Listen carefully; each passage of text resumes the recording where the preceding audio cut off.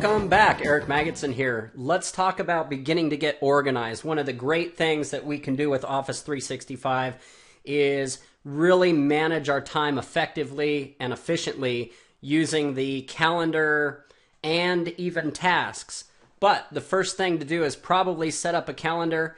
In this case, I'm going to use the scenario that I'm a student, I'm ready to start winter term, and I want to create a calendar that will help me better manage my time. So the first thing I like to do is use what's called categories in Microsoft Office. And these categories can not just be applied to calendar things or events or appointments on calendars, but we can also, as we'll see when we talk about email rules, apply them to rules so that it sort of colors emails as they come in so we can set our own priority per se. So the easiest way, let me get back to my main home screen here, start from there, is I'm going to come into Outlook and go to the calendar.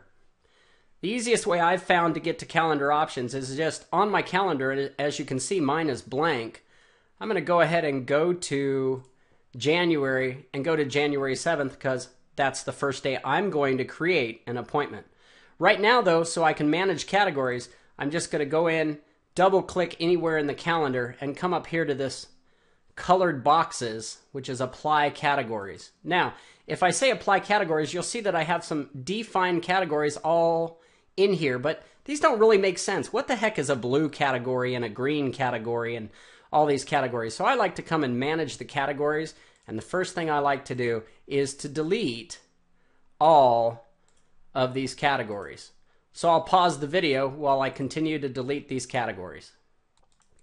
Now realize that once you delete the categories, they are gone. So we're going to create some categories that make sense. The first category I'm going to create is called COCC classes. So these would be a category that I would apply to my classes. So I'll say okay to that. Create a new category called personal appointments, so that I have one of those. Maybe use a different color. I'll go green. Then I'm going to create one called COCC activities. So this might be study sessions that I do with students or other things that I do on campus. I'll make that sort of match. So I have some real basic categories. You, of course, can create other categories in that suit your life. So one category I might create is fitness.